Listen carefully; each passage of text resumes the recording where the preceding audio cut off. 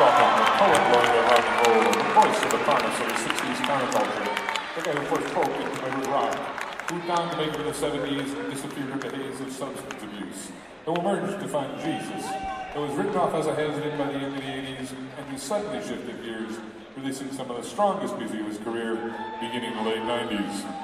Columbia recording artist, Bob Dylan.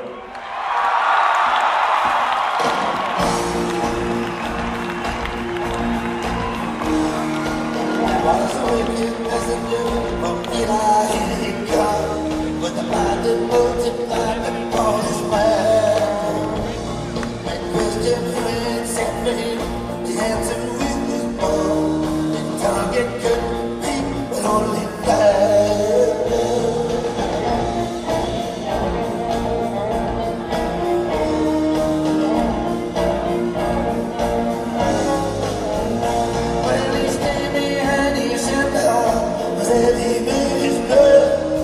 Oftentimes he couldn't see me too, until he just appeared one day with a note in his hand which read, the soles of my feet are smells of blood.